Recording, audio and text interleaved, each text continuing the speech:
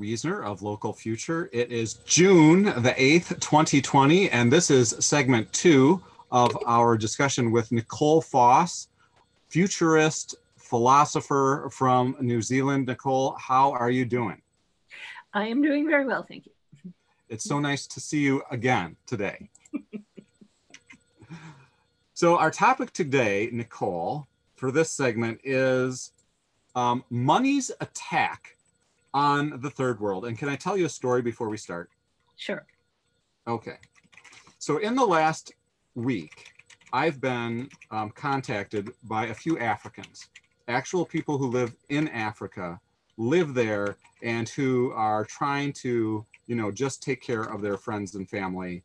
And 3 of them are trying to grow farms, like kind of forest gardens. At least 2 of them are starting on these forest gardens. One of them's really working on water, making sure there's wells. And another one is kind of doing some agriculture, but I think with a little bit of encouragement, a forest garden might be in the offing. And you're familiar with forest gardening, like permaculture. Mm-hmm. And I believe we both took that training class in Belize. Is that correct? Except different years. Yes. Yeah, I went twice. So the first time I was taking it, but I was also teaching some of it. And the second time I was teaching it. And the second time I brought my eldest daughter along with me and took her thoroughly out of her comfort zone. And at first she just didn't know what on earth to think of it. I mean, there's mud, there's bugs, there's rain. And she just spent a couple of days not enjoying herself very much. But at the end of a couple of weeks, she absolutely loved it. And yes, it was a superb place to go. Christopher Nesbitt teaches fantastic permaculture courses, more affordable than a lot of other places. And you really get a sense of what it's like to live in a place where money isn't that much of a thing, where people are living and exchanging things, working to feed themselves, helping other people. You still need money, obviously, but money doesn't feature as much as it does in a place like this. People are doing a lot more things with their own labor. They're walking places or punting up a river rather than taking a car and things like that. And so they're growing their own food. They're putting their own work with their own hands into things rather than having machinery and things like that. So I thought that it was an absolutely brilliant way to take people who've lived in a very sort of technological, button-pushing kind of society and teach them that you can live perfectly well with very much less. I mean, there was no electricity in those cabins. There was occasionally a little bit of internet, but not a whole lot, not a lot of power and things, but it was brilliant. I absolutely loved it. And the course itself was fascinating. It really was. Christopher Nesbitt is a fount of knowledge, and his discussions of the Maya culture, I thought, were really, really interesting. So I would definitely recommend that course to anyone who wants to go. You end up flying into southern Belize in a little tiny plane. It's a bit like a bus, as in ring the bell here if you want to get off. And so, I remember, yes. And this tiny little airport about the size of your average living room. And then you get in the back of a truck where you have all these people and their stuff totally overloading a pickup truck. And then you drive for an hour on bumpy roads, hoping no one falls out of the back. Then you get punted up a river for about an hour by a native guy who's made his own dugout canoe. And then you walk up a hill to get to the place. And it is just brilliant. It's a sort of experience that every Western kid should have, to just take them out of their comfort zone and put them in a position where they can learn what really matters in the world. So for the viewer who might not be familiar with this term, permaculture or permaculture design course, which you've taken 2 of, I just took the 1. But before we start talking about money's attack on the third world, this is kind of the solution side, right? The permaculture side. And so what is really the permaculture philosophy, or what is it? Well, that everything is connected to everything else, and that you have to work things out as a system, and you need to work with nature to the extent you possibly can. So you're studying nature to see how the natural world has evolved for things to work, and you use those mechanisms where you possibly can. And you design your space so that it will be as ergonomic as possible, so that the things that you need most regularly are right near you.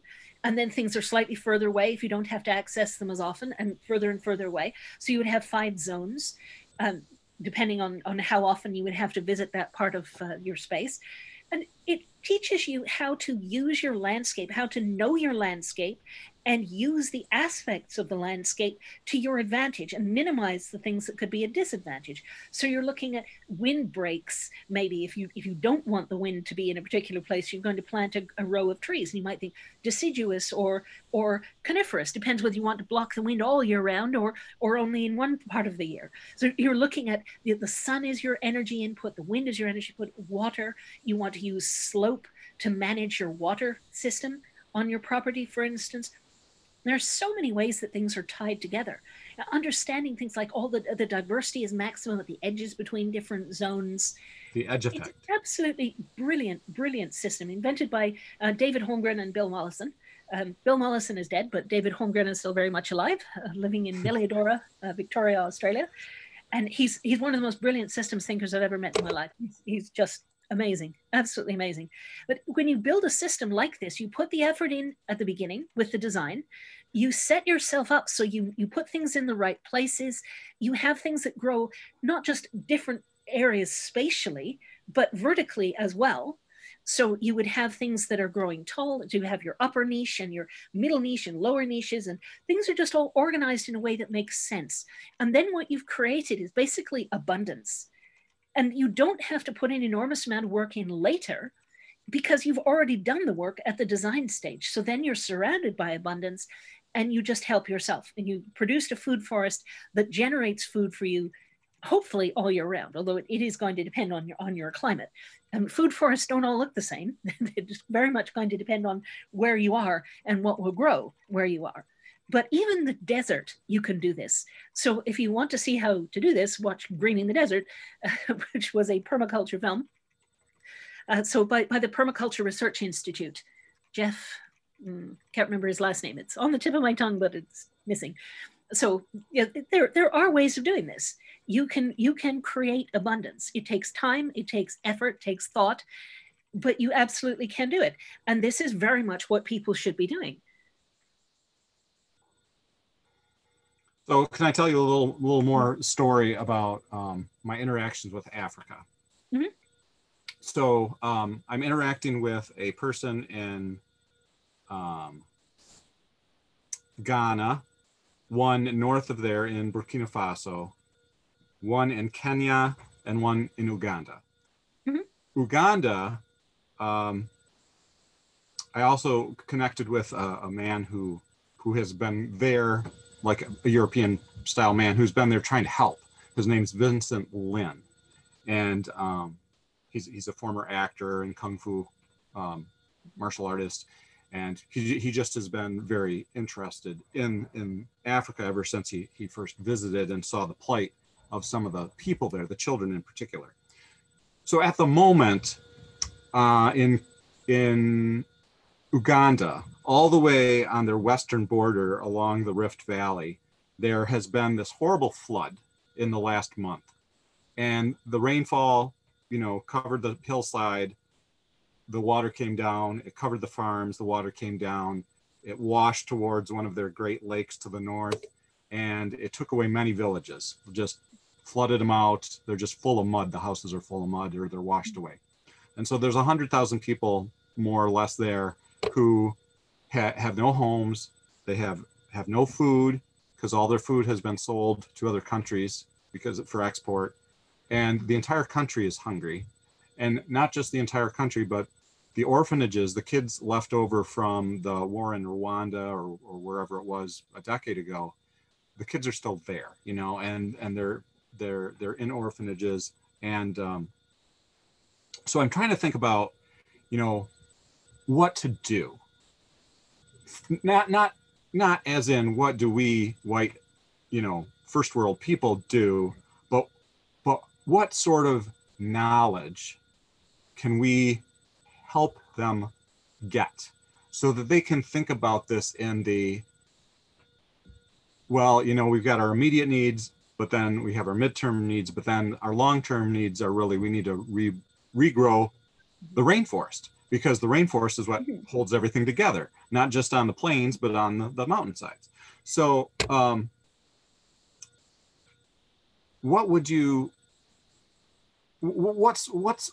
permaculture say about this as far as reaching out to these people and then helping them to understand that this is just going to continue and continue unless permaculture? One of the big problems with this is that permaculture is inherently a long-term thing.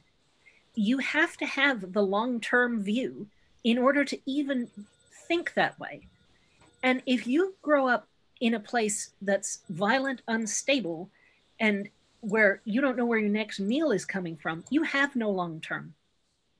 People will not do permaculture in places where they don't know where their next meal is coming from. They don't have the resources. If you don't have a cushion, because it takes quite a lot of effort at the beginning. You have to have the land in the first place, have access to the land, and then you have to know what sort of things will grow there, and you have to then plant them. And some things that you're going to be planting, it's going to be trees, because permaculture absolutely is going to involve a lot of trees. You may not even live to see those trees grow up. You know, people don't have a long-term view in places like that. I remember from Christopher's permaculture course, he was telling me about how the population had increased in the area that he was living in. And at first, people didn't Southern Belize. Yeah, people didn't live in the forest like he does. He's just about the only one who actually lives on his farm in the forest. Most of the people live in the village and walk out to the land that they farm. And there's a patch of land, a sort of circle of land, kind of like a green belt, if you like, where people are supposed to go and plant things. Everyone can have access to it, and you go and you plant things. And what he said was, over the time that the population had basically doubled over the last, I'm not sure what time period, it might have been 2 or 3 decades. He said that the competition over that bit of communal land had got really intense. And people were trying to plant trees. Other people would come along and cut them down and say, you're trying to hog this bit of the communal zone for yourself for the next 30 years. We're not going to let you do that. This is communal, so you can't plant a tree. So this is the kind of thing that happens when you start to get population pressure building up. The kind of communal solutions that actually allowed people to take the longer term view are not there anymore. And that's really the problem, that unless you can do something about the longer term view, then it's going to be extremely difficult to convince people to do things where the return is delayed, because they can't afford that. If they don't have enough resources to do more than just live today, a lot of these people, they don't have the resources to say, well, I'll just take this percentage of my net worth and I'll invest in this plantation of trees over here, and then in 50 years my kids will have a plantation of trees. I mean, that just doesn't, that's not the way you think if you're living day to day. And even in the developed world, this is happening. Because you have so many people who live paycheck to paycheck, they don't have the longer term view either. And this is going to be a huge impediment all over the world to trying to bring in the kind of solutions that would make a difference. Because for those solutions to take root, you have to have people with the mindset that will allow those seeds to grow. So I think it's extremely difficult if people in a place that's badly run. Now, I'm not commenting on how Uganda is run. I haven't been there. I don't have a lot of personal knowledge of that. But a lot of places in the developing world have not historically been terribly well run, partly because some of the leaders have been basically installed by the West anyway, so they don't really care about their own country. They're just being bribed to be there to hand over their country's silverware to multinational corporations. And even other leaders who haven't come up in that way are not necessarily really all that good at governance. What you tend to get is people, you tend to get groups of people, and then one group will end up in power. And if you have a really short-term time horizon, what you do when you get in power, because you don't know how long you're going to be there, chances are you're going to be deposed, assassinated, or something, and then your group will be out for God only knows how long, and some other group will be in charge. And if you are only in charge for a short period of time, you don't know how long, but you're pretty sure it's going to be short. what you do is you just take everything you can from the treasury while you possibly can. You use it for the benefit of your group while you control the levers of power. And then when you're out, you hope that you got enough booty to be able to survive until your group comes back into power again. But if you have that kind of it's kind of it's a tribalism view. But if you have that kind of tribalism view, and this is growing in the West as well, by the way, and so we're going to see the exact same dynamics happen in our countries that have been going on in these other places for a long time. And you get people in power, and they have no incentive to invest in the country. When you have a short-term view, investment makes no sense. You're just getting through from day to day. You don't invest for the future. So the only way to really deal with that is to have more stability. And you have to have stability for a while, because you have to build up trust. And trust can be destroyed very quickly, but it takes a long time to rebuild again. So I think if there's any way to try and help with this, it would be a question of going into places where there's a reasonable amount of stability already and trying to work with these people to create something that is then an example for what can happen. So if you can give people living examples of things in their own context, roughly speaking, as in Africa, maybe not their own country, but within roughly their own context, if you can show them an example of something that works and say, you too can do this, and then you can be independent, you don't have to be under the thumb, then I think that would be the way to go. I think it's also going to take the developed world backing off, though, and I'm not convinced that's going to happen anytime soon. Because what you need for these countries to come into their own is for them not to have constant meddling and financial exploitation, because these countries are being actively underdeveloped all the time. So they get some jobs, but they're very poorly paid jobs. There's no real technology transfer. There really aren't much in the way of skills being taught to these people. They're being exploited. Their resources are being used to turn into products for other people to enjoy. They get a little bit of money that isn't adequate compensation for the risks they take. And then all the pollution from the extraction of the natural resources and the processing of the natural resources, all that pollution stays in that country as well. So they get all the downside and none of the upside. And they're constantly having to pay interest on the debt that the financial institutions have got them into. So their income is being constantly drained away at the same time as things are being destroyed. And if people let's just imagine that some people in the third world, in the developing world, whether it's South America or Central America or Haiti or Africa or Yemen or Syria or wherever it happens to be. Let's imagine they're watching this. Maybe even like somebody who's in government and who has a kind heart. You know, what would you say to them? Would you say, you know, stop selling stuff, especially food? You know, don't sell food out of your country if anybody's starving. Or, you know, become an autarky, you know, become your own independent nation as quickly as possible. Or if you're not in a position of power, would you say, don't sell your crop? Just don't, you know, make connections with your neighbors and see how you're going to use that crop to make sure everybody's fed. And at the same time, you can start growing a food forest, and you got to grow those trees, because the only way you're going to keep soil fertility is those trees. And they have this, this one tree in particular in Africa that was very common over the sub-Saharan area, which makes this this like it has like a, do you remember in acacia? No, in Belize, do you remember going to like an orchard where was cocoa growing? And these fruits were like this white fruit that were really quite delicious, but perishable as anything. Like you could not take that to town, literally. It is so soft, but delicious and easy to eat, right? And then inside's the seed, which is, you know, dried and ground up to make the cocoa or the coffee, or maybe it was the coffee, I don't remember. but they have a similar tree there. So grow those trees, for example. So yeah, I think that does make a lot of sense, but we really are going to have to work on the geopolitics, because I think part of the problem is that when people try to be self-sufficient, this is a threat to the powers that be.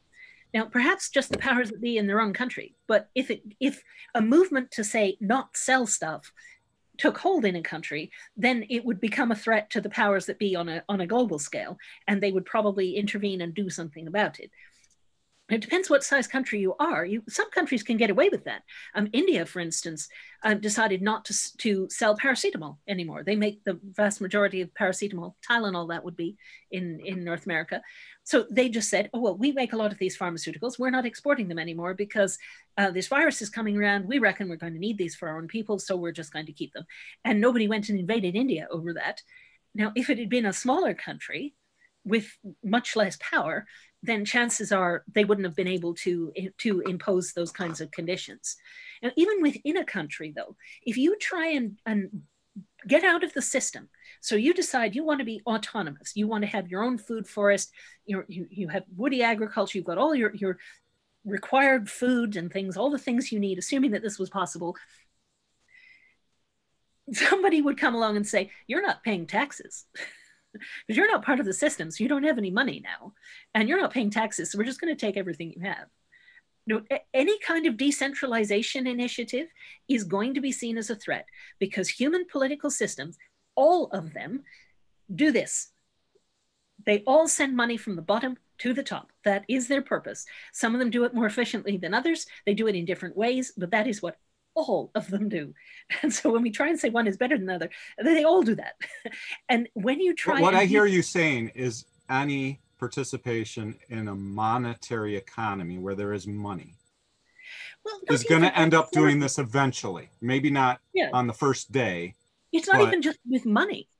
I mean, if you're in a family, you're a subsistence farmer and you have 10 kids, well, you're going to get more work out of those kids than it costs you to feed them. Now, it might not cost in terms of money, it might cost in terms of labor, because if you're a subsistence farmer, you don't have any money. But the point of having 10 kids was so that you could get more labor out of them than it cost you to feed them. Then they have to go off and do the same and rinse and repeat for generation after generation, which is why agriculture leads to the expansion imperative. But even at that tiny, tiny scale, and without money involved at all, you still have a situation where you as the farmer, the one form of means of production you can control, proletariat, means their only wealth is their sons. So they can control that one factor of production. So they do, and they generate workers, they feed them, but they're getting lots of work out of them. So it's as if you were in a company and you have employees and you're basically creaming off a surplus from what your employees make. You know, some people say this is entirely a bad thing. In the case of the company, it's not entirely a bad thing, because the people who set up the company, they're the ones who are taking the risk. You know, they're probably paying themselves very little, at least for the first years of the company. So people who are running a useful kind of company are working hard and things, and they deserve to be compensated for the risk that they're taking and the effort that they put in. So I don't have a problem with a certain amount of surplus going upwards. At the small scale, it's not pathological. At a small scale, it's just human. It's just what people do.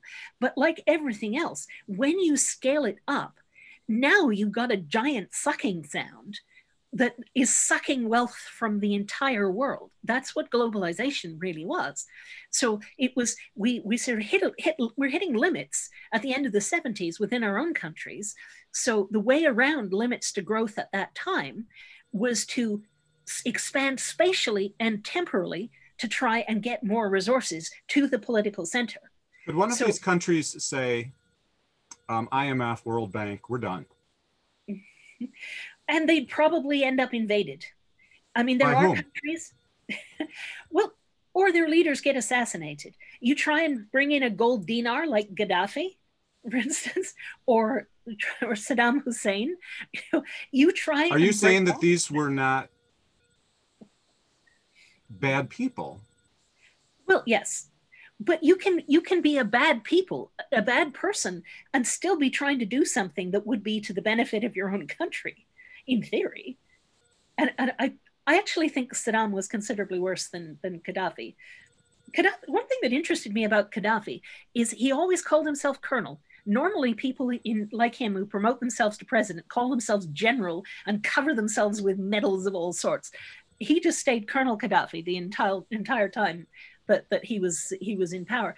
And his people... Is the story that we know about him true? I mean... No, just to an extent. But he's not the monster that people painted him out to be. I mean, there's literacy and medicine in Libya. There was before it got wrecked again recently. How's this similar to Cuba and Venezuela? It's quite similar. So you had someone who was very much in central control, but who was minded to actually do some things for his country. Now, I'm not an expert on Libya or Gaddafi or Cuba or Castro, but just in terms of at an overview level, you had a leader who had central control and was actually trying to do something for his own country. I'm sure he was feathering his own nest too, but we're not talking about angels and devils here. We're just talking about complex humans who have good and bad aspects to them. But definitely, Gaddafi could have been a lot worse for Libya than he was. And what Libya is now is vastly worse than it used to be under Gaddafi. He tried to break away from the global financial system, and he was assassinated for it. And his country was ruined. And can I lift up another name for you? This is Burkina Faso. And there was a revolution in 82, 83. And the leader of the revolution, who wanted to make it into an autarky where everybody was growing food and everyone was treated equally, his name was Thomas Sankara. And he was murdered 4 years later by the elites, apparently, the ones who... Yeah, you can be murdered by the elite in your own country. You don't have to be assassinated by someone from abroad. If you're trying to decentralize, that will be seen as a threat even to the elite in your own country.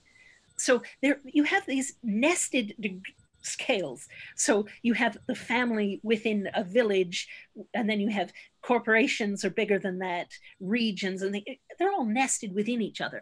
And at each degree of trend, this is the dynamic that happens. So even if you look at only the smaller scale within a relatively small country, if you are trying to make the system go in reverse, which it does not like to do, you will be perceived as a threat to that system by the people higher up the financial food chain than you are, and they will take you out if they can. So like MLK Jr. as well. Yeah, it's really, really difficult. And the only time that you really get through to change the system is when you're in a period of expansion. And when people are sort of coming together and things are optimistic and people are happier and looking for the common humanity and looking to be more inclusive, then things improve. But unfortunately, movements like civil rights type movements are not likely to get much traction in contractionary times, because those are the times when the worst side of human nature comes out. So I do think... Fear side, which we talked about in our previous show, right? The fear and the anger, yes, which is based... But it'll be for a while. And then once that has run its course, then we can get on with doing some of the things that require more trust and cooperation. Because building trust and cooperation at that point, at the point where it will get any traction at all, we have to go for it and just do that. Put more emphasis on that than almost anything else, because that's what will make society function again. And that's what we really need. If you can create a functional society where it's not all about just extraction and exploitation, then you can start building these systems that actually provide for people. But the exploitation side of things has to break down first, because if you've got people very much more powerful than you who are up here somewhere when you're like this big and down there somewhere, and you're trying to set up something that would make you independent so you don't have to follow the bosses anymore, they're going to take that personally, and they're probably going to come in and wreck things. I mean, there have been a lot of instances of that in the world. So if the dollar, like in previous weeks, you've talked, and let me just please summarize. You've talked about how we're looking at a major deflationary event at the moment, But at some point, that's going to become an inflationary, and not just inflationary, but hyperinflationary. And hyperinflationary means that the money is actually going to become worthless eventually, where you could, instead of cooking your meal with the wood that you would have bought, you just burn the bills and cook it with that. So at that point, so if, at that point, I mean, if there's a collapse in the dollar, for example, the US dollar globally, most of the other currencies they're all tied to each other. So this could be a collapse of all currencies simultaneously, more or less. And that would be the moment at which people who have been practicing permaculture in their secret little way, and who have saved a lot of seeds to be able to distribute to their farmer neighbors and whatnot, this would be an opportunity for them to rise as a teacher of their community and bring people in and say, hey, this is permaculture. This is what we're going to need to do now. And, you know, you can't eat these seeds. These are trees. They're going to grow fruit. It's going to be a little while. I mean, some of this stuff could be done in advance, right? You could secretly plant these seeds all over the country. Oh, yes. And these little shoots, these little shoots would be coming up, and people would be like, where'd all these, this is really weird. You know, where'd all these little... That wouldn't really make a food forest, but it would be a great thing to do. That's what Johnny Appleseed was doing. So he was just going around planting apple seeds absolutely everywhere, just randomly. And then you have apples all over the place. And that was a real person. Yes, people should be doing this, and they should be doing that right now. It's not as good as a food forest because it's not coordinated. It's just sort of random, but it's better than nothing at all. And it's a start. And at least then you've got your seeds growing. So you don't just want a seed bank, you actually want your seeds growing all over the place, because that way it's impossible for someone to come along and take them away and wreck them. There is a movement to control the food supply. So Monsanto, for instance, well, now it's been sold to Bayer, but these big agricultural companies want to control the food supply. They want to control the seeds, so that only their seeds are allowed to be grown, and often they're terminator seeds. So you have to keep buying. Every year you have to spend more money to buy. You can save the seeds, but they're dead. Yeah. They won't grow. You can plant them and nothing will come up from any of them. So we have to save the heritage seeds. And even the ones that are not terminator seeds, they're often F1 hybrids. If you buy commercial plants. So an F1 hybrid is where you take one kind of plant and another kind of plant with they're the same plant, but they have different variations, and you would breed them together, and the offspring will be heterozygous. So for instance, just as a trivial example, brown eyes, blue eyes, and then you get a kid who's probably could have brown eyes, but has a gene for blue eyes too. They're heterozygous. And when they have kids... Hetero means two different genes. Yeah, you've got two genes for the same trait. In this example, eye color. And Mendel used the green and yellow peas and wrinkled and smooth peas. And right. So the brown, in this case, the dark brown eye color trait is the dominant one. Yes. And the light color blue trait is the recessive one. Yes. And as long as you have the dominant one, you're going to have brown eyes. Yes, exactly. You only need one copy. Because you could have two browns and you're going to have brown eyes. Yes. You could have a brown and a blue. You're still going to have brown eyes. You'd have to have two blues to have the blue eyes. Exactly. So when you have seeds that are F1 hybrids, they will show the dominant trait, but they won't necessarily breed true, because they'll probably cross-fertilize themselves, and you're going to find some of them come out with the recessive, some of them come out heterozygous, and some of them are now homozygous for the dominant trait, but it won't necessarily breed true. You have to breed over a long time to get something that will breed true, where you know exactly what you're going to get. So this is what people have done with animals and plants. I mean, all these different breeds of dogs. So learning about the seeds that grow in one's country would be really, really useful. Oh, yes. And saving those seeds and having some saved in various different places and planting them in secret places as well. And knowing your vegetation zone, knowing your microclimate. So really make a point of knowing what will grow in the area where you live. And so it's talking to elders and Absolutely. Companion planting strategies as well. So things like the Three Sisters companion planting that we talked about last week. So there are ways that people have learned over long periods of time to grow things in that particular environment that really work. And so that's the sort of thing to learn. And if people can learn all that now, even if they can't necessarily put it all into practice at the moment, if they've got the knowledge and they're spreading the seeds so that the heritage seeds are just all over the place. There's no way to stamp them out if they're everywhere. If they're all in your seed bank, someone come along and take it away. But if they're just everywhere and your neighbors are growing them and everybody around the place is growing them, there's no way to get rid of things like that. And then you have some kind of control. And one of the things about a food forest that can be quite interesting, you can make it not actually look so much like a food forest. It can look kind of chaotic. And if people don't recognize what it is, then they might not see it as a threat. So you might want to set up a food forest in a place that isn't, say, necessarily your own backyard, where it's obvious this is my food forest on my property, but do guerrilla gardening on things and set up aspects of food forests in places that don't look to someone who doesn't understand what they're seeing. This is not necessarily going to look like a means of giving you food sovereignty, but so what I'm visualizing is in Michigan, for example, we have the entire state is divided into these 1 mile by 1 mile squares.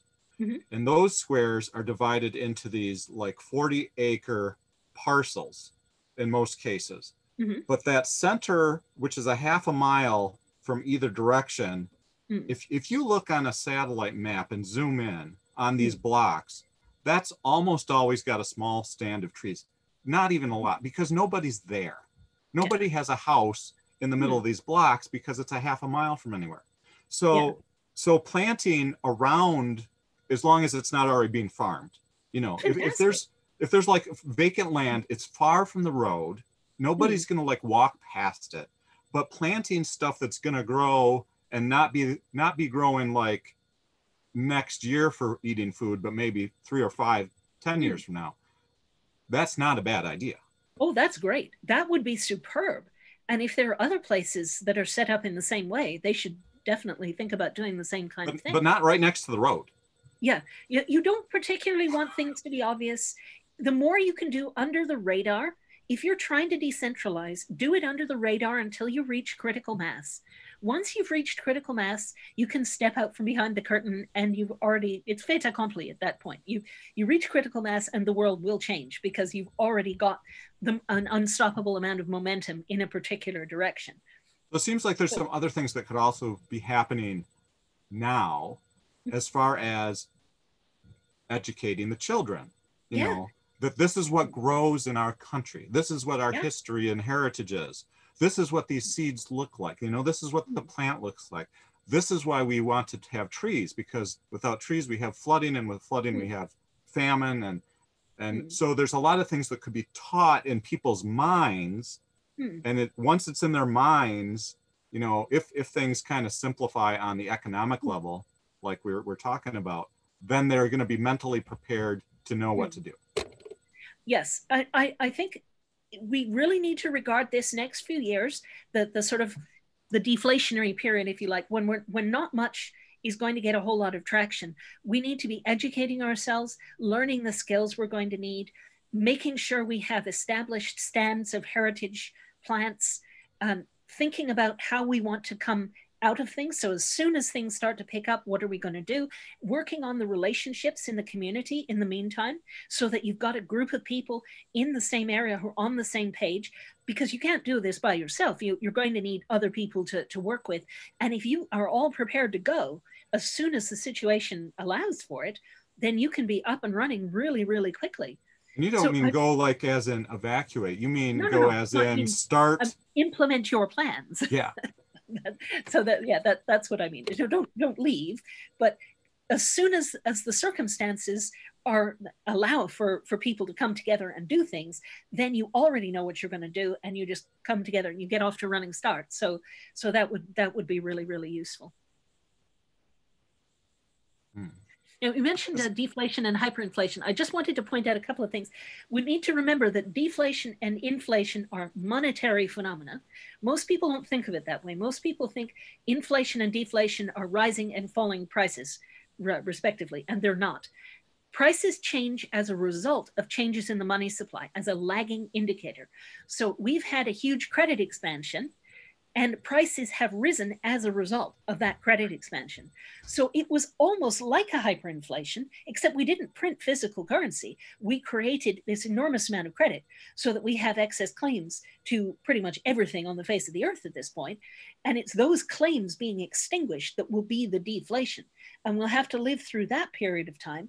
We do not know how long it will be between the deflation, which is the collapse of credit, which is the collapse of the money supply, because 99% of the money supply is credit or more. We don't know how long it'll take to go from that phase to governments printing absolutely out of control and destroying the fiat currency regime. It could potentially be less time than it was last time. So last time we had a 10-year depression in the 1930s. And so we had a deflationary depression that lasted a long time. This time, things seem to be going pretty quickly. I'm not sure that it'll take 10 years. Deflation and depression are mutually reinforcing, so it could take longer than people currently think. But I think we are going to get to the point in the next few years, maybe within a decade, of hyperinflation, of just the complete and utter destruction of the fiat currency regime.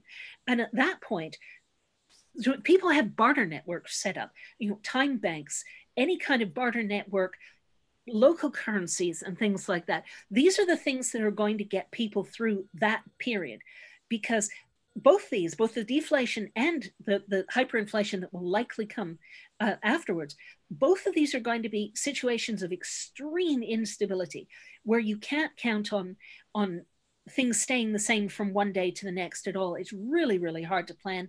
During a deflation, you want to hang on to cash, but you don't want to hang on to it for too long, because you don't want to hang on to it to the point where you end up into hyperinflation.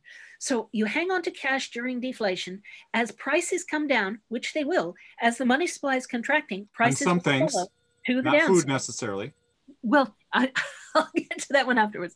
But on the whole, in general, prices will come down as the money supply contracts. Like, you think the price of cars and the used cars and the used car price in the U.S. might come down in the next year? Would that be like? They'll be giving them away. I was suggesting a 50% decrease, and I think people might be shocked by that. I mean, there are going to be so many new cars that there's no buyers for. Why would people buy an old car if they can get something newer? Because they're going to be selling off the new cars for next to nothing too. But what I was saying is you have your money during the deflation. As prices come down, you then take your money and you make your choices, because your money is a handful of choices that you haven't made yet. So you wait until you have more information as to what are the right choices. And you wait until the prices have come down to the level you can afford to buy things without debt.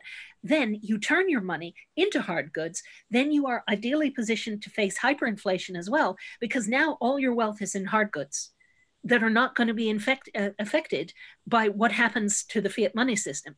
But you better make sure that you have enough hard goods, not necessarily you personally, but your neighborhood, your village. So you don't all need one of everything. But if you get together and you say, okay, we'll have the washing machine and you guys have the axe and you have the chainsaw, or whatever it might be. I'm just pulling things out of my head here. But whatever essential equipment there is, if you have enough of it as a group, then you will, as a group, be able to cope. Even if there's no money in circulation because it's all been destroyed and you could burn it for heat. But then it seems to me, though, there's certain things that are useful to get soon. Like, yes. For example, in my household, we have packets of seeds, heirloom seeds, and we have about 100 different varieties. They're mostly just simple greens and gourds and carrots and just all these things. But we can plant those this year to save seed for next year. Yes. And so investing in that now, oh yes, not a bad plan. When you're things are cheap. If most people could afford that now, you don't have to wait for the prices to come down for stuff that's cheap enough to buy today already. And for stuff like that, for seeds, basic tools, little things, absolutely do it now, because the prices aren't necessarily going to come down that far, and they might just not be available. Instead of being cheap, they might just go away entirely. So absolutely, for the cheaper things, get them right now if you possibly can.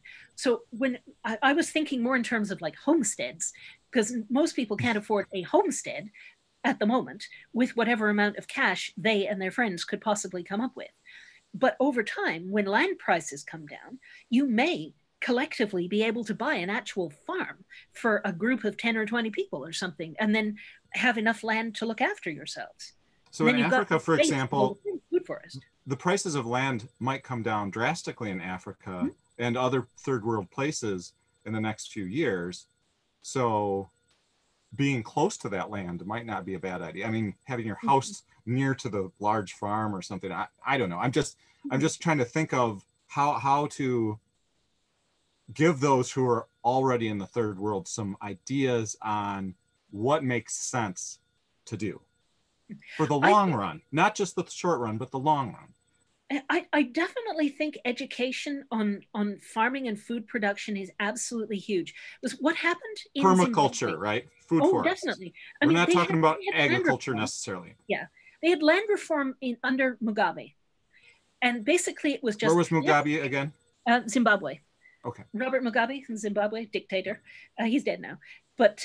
Basically, he just took the land away. It used to be Rhodesia, I believe. He took the land away from the farmers, mostly the white farmers, and just gave it to his political allies. But his political allies had no idea what to do with the land. So these productive farms, and this was conventional farming, this was not permaculture, but he was producing food. He was strip mining soil fertility, as conventional farming always does, but at least it was producing food. So you took the productive land away from the people who had been producing food with it, and gave it to, in small bits, to a bunch of people who didn't know how to produce food with it. And the food production fell off a cliff, and you ended up with a hyperinflation, and the country went through just horrible, horrible times. So as much as I think land reform is necessary, and I do think eventually it will come, people will simply take it if they have to. Land reform as in property is no longer property. Well, I mean, it does no longer belongs to the person that thinks they own it. Yeah, I mean, reform you could look at a lot of different ways. It could be certain groups of people are entitled to a certain amount of land, or, you know, there are lots of different ways to divide things up. You could put a maximum size on something, for instance, and say nobody's allowed to have more than this amount, so that just to make sure that things get shared around a little bit more fairly. I don't think it will happen voluntarily, because people never give up their property rights voluntarily, but I do think involuntarily, countries will end up being just swarmed by people who have no other choice but to try and get hold of some land and have some food. And so there will be revolutions in a lot of places, I think. But these people need to know what to do with that land. And some of them already do, but some of them don't. And I think if there's any way that we could really start permaculture programs in Africa and other places in the third world, really share that kind of knowledge, so that when people might get their hands on a piece of land, they would know what to do with it, not just for themselves, but for their broader community as well. And I mean, it sounds so paternalistic, the thought of going into someone's country and teaching them how to do very basic things. And it is paternalistic, but at the same time, if people have been living in a slum, what do they know about farming? You know, it's not that they've all been subsistence farmers at some point in their lives. A lot of people have been raised in urban slums, just living in whatever way they possibly could while they were there. But people who live in places like that have never grown food in their lives. They've never had any land. So there is a need for education. I think the best way would be to start permaculture institutes actually in these countries, and as soon as possible, have them run by local people. So you might need people to come in and sort of help to sort of share the ideas and things. That analytical framework is something I think that needs to be communicated, but you absolutely need it in the hands of local people as soon as you possibly can, because that will be seen as an outside intervention. I'm thinking of the greening of Cuba and the DVD. I've got two of them, two that I think are the same story. Like this one is called The Greening of Cuba. Uh-huh. And this was after the collapse of the Soviet Union in 1991, I think. And then a similar film is called The Power of Community. And again, these are both about after Cuba lost access to oil energy. They had no oil to run their tractors or their cars or anything. And that was where the food was coming from. And so they had nothing to eat for a while. The average person lost 20 pounds, you know, like almost 10 kilos. But they started just growing food everywhere, like out their windows, you know, in the apartments, in the courtyards, next to the roads. I mean, on the roofs, everywhere, no matter, you know, just whatever they could, trees, and it was just all over the place, because what were they going to eat? Nobody, Cuba had this embargo around it. The United States said nobody in, nobody out. So they couldn't buy food from anybody. Russia was the only one that was selling them anything. And so this can be done, but they did have some people there that had some knowledge to help. Yeah, I mean, my friend Daryl Taylor, who I mentioned before, was one of the people who was involved in permaculture in Cuba. I don't know if he physically went there himself, but Darren Doherty, I think, Australians anyway. The Australian permaculturalists ended up helping Cuba with its permaculture transformation. One thing that I might suggest is, why don't you interview Megan Bachman, who made the film The Power of Community, at the same time as Daryl Taylor, who was involved in actually implementing those programs? Well, I know Megan. I haven't talked to her in a while, though. Yeah, Megan Bachman and Daryl Taylor would be a really interesting combination to have a discussion about Cuba. Where's Daryl? Is he in Australia? He's in Australia, yes. He lives in King Lake near Melbourne, Central Victoria. And he's brilliant. I mean, you should really, really have a chat with him about building community and things as well. He is just a fount of incredible knowledge. So I will introduce you. But particularly on Cuba, I think having the two of them interviewed at the same time would be really good. And these are the ideas that we really need to get out there, that there are things people can do. Of course, in Cuba, you can grow food all year round, which is a pretty big help. In Michigan, well, it's a bit more difficult. But to have some greenhouses and things. Oh, yeah. That's another thing that you can absolutely be doing right now, thinking about how to put up greenhouses that will extend the growing season. So whatever you can grow, you can probably add at least a month on either end, if not two, maybe even more, it depends, especially if you can have something that's insulated. And you can have something that's also sort of slightly dug into the ground. So it's ground insulated at the bottom and then double skinned around the top. And then the light gets in, but the heat doesn't get out. And you can grow a lot of things. And things like that, building that infrastructure would be a really good thing to do. And that's not a huge deal. I mean, it does cost money to build a greenhouse, especially if it's going to be a reasonable size. But it's not the same as buying yourself a homestead. A reasonable percentage of people could probably do that, especially if they could find, if they go to the dump and find a whole bunch of old windows. You can build a greenhouse out of recycled windows from the dump. It doesn't even have to cost a lot of money. And then you've extended your growing season considerably, and you've given yourself a lot more food sovereignty. These are definitely things people could be doing now.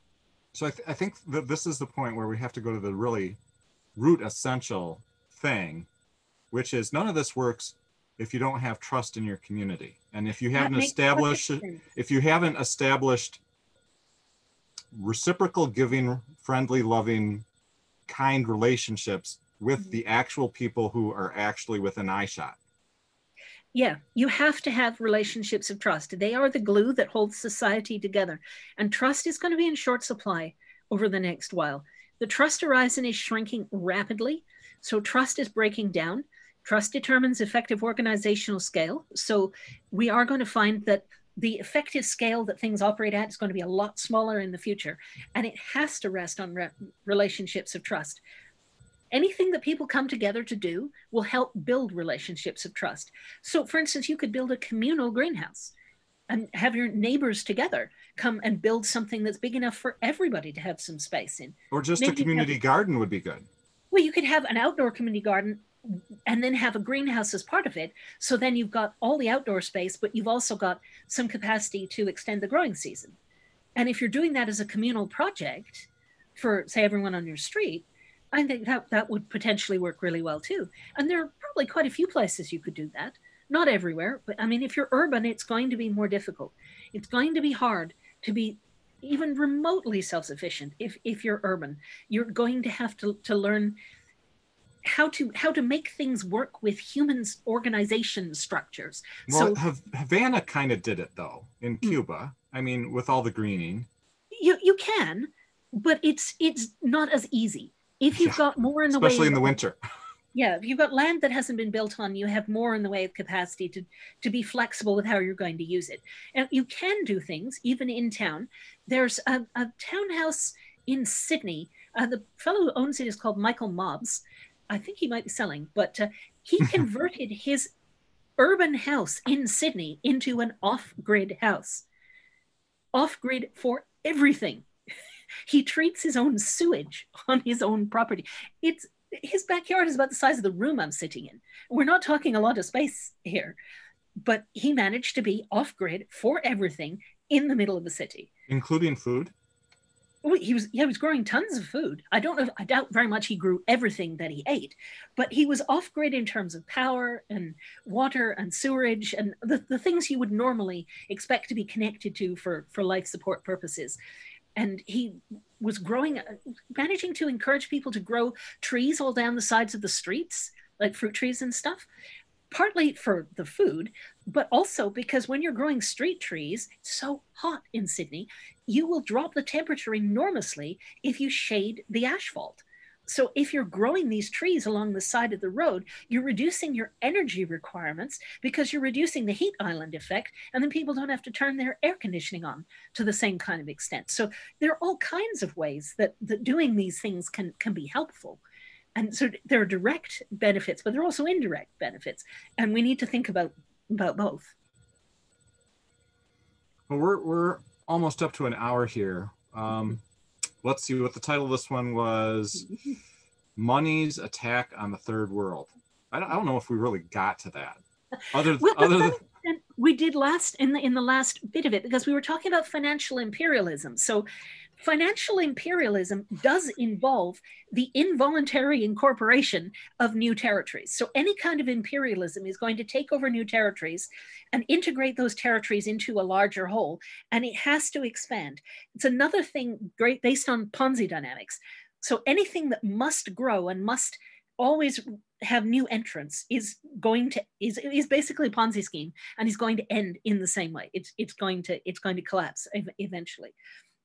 So imperialism takes over new territories. In the past, that was done with soldiers, and you would go and invade, and you would enslave people, steal their reserves, take over their land, cut down their trees, and send them back to, say, Rome for firewood or whatever it might be. We've done this financially. So we didn't send in soldiers. We sent in bankers and people like that. We sent in people who were going to encourage third world governments to get into debt they couldn't repay, so that they could then suck the resources out of those countries, suck financial resources out, the money to repay the interest on the loans, but also other resources as well. So the fact that we managed to create a financial empire has spared people actually the need to send soldiers around, and there hasn't been the same degree of overt violence. But it's incredibly extractive and exploitative. It is using the people and the countries and resources in other parts of the world to feed and clothe and amuse the people at the political center. So they're the ones who get all the benefits. The people in the third world have all the cost, all the downside, and none of the benefits. So we have basically a giant sucking sound, and the financial system is sucking all the resources towards the political center. So the political center would be the West, if you like. Then you have the near periphery, then you have the far periphery, which is for resource extraction. So the poor people get poorer and poorer and poorer. Yes. While the millionaires get richer and richer and richer. It's positive feedback. It's extremely important to understand that the world is absolutely grounded in positive feedback. Now, negative feedback, this is something that people get a bit confused about. They think negative feedback must be bad and positive feedback must be good. But it's actually the other way around, because negative feedback means stability. It means if you start here and something pulls you over here, there will be a force that pulls you back to an equilibrium. So if you've got something like that, if you have a ball and like a children's swing on a swing set. Yeah, it will come to rest at the minute. You move it away and it will naturally come back to rest. So you've got negative feedback. This gives you stability. Positive feedback is the opposite. You start here, you go in this direction, and the force is, oh, I'm over here, and then I'm going to go over here some more, and then over there, and you end up with massive destabilization. So if you do that, you will hit a brick wall, and then it will collapse, and then something else will come up and take its place. This is how human history has existed, through positive feedback at all degrees of trend simultaneously. So you've got these empires that are building, and the more they build, the more they're empowered to go out and take over more. And so you get more and more and more expansion. Eventually, they cannot expand any further. They will hit some kind of natural limit. In Rome, arguably peak wood. I've certainly heard that argument made, that it got to the point where you had to go so far from Rome itself in order to get firewood that it took you more energy to get the firewood back to Rome than the energy in the wood that you were bringing back. So they had their own kind of energy issue, and they hit their own limits to growth and then collapsed. And it took 1,500 years for Rome to recover. For house prices to hit the same level as they had done in the Roman Empire, it took 1,500 years. So when you have these large scale collapses, it can take a very long time to build things up again. This makes me reflect on a couple things, but I really want us to finish up too. Mm-hmm. So, because we're going to be back, you and I believe Steve Keen's going to be here in 2 hours. So that would be, today so so it's noon my time, it's 2 o'clock then. Right. So it's for me, it's June the 8th, 2020 at 8 p.m. So at my 10 p.m., which is 2 hours mm-hmm. later for you, Steve mm-hmm. Keen should be here, and we can continue picking up from where we left him off last week. Mm-hmm. But one of the things that this has not been the first time I've had this thought, is that the people who actually live in, if anybody who actually lives in the forest, or depends upon the forest for their life, is there trying to protect those trees, if possible. Because growing trees back takes a while, 50, 100, and to grow a really full forest, 300 years or something like that. I'm sure I had other thoughts, but remind me of what was just the last point you made. I was talking about imperialism and how you have this extraction through the world of finance. Would it be fair for a person who is a worker, basically, anywhere in the world, who is employed, and that's the only way they have to make a living to feed their family? Mm-hmm. But more specifically, the people in Africa, the people in South America, the people in Central America and the Middle East, and what you would say poor places of the world. Mm-hmm. It's probably okay for them to feel angry about this whole system, isn't it? Oh, yes. And to feel frustrated. They look at us the way we look at Wall Street bankers.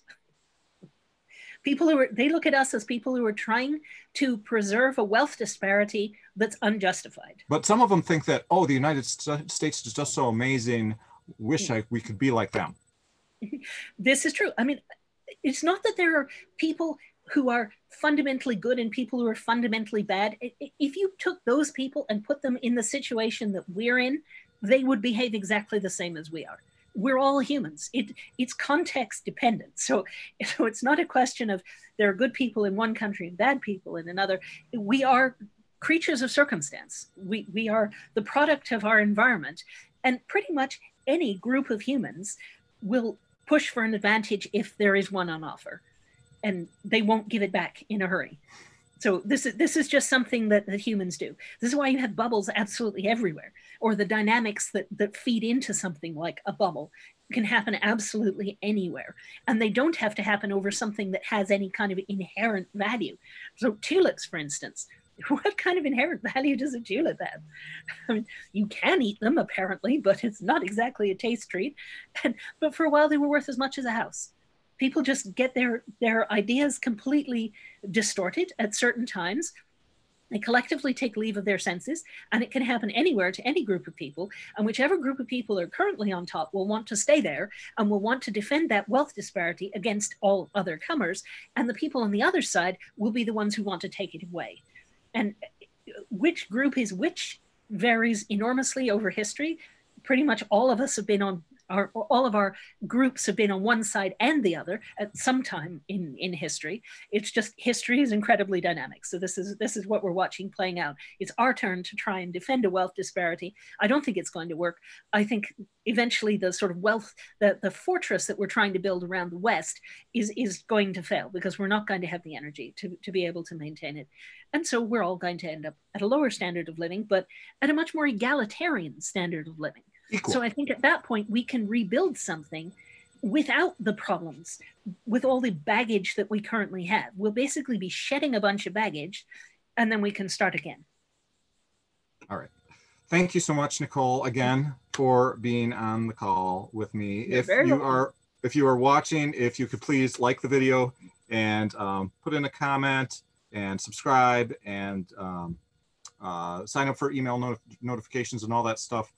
Also, if you're coming to this show and you didn't watch the previous one, that'll be uploaded soon, previous hour, and the follow-on hour with Steve Keen, depending on when you're watching that, will either be 2 hours from now or available instantly. So thank you so much, and we'll see you soon. Thanks, Nicole. You're very welcome.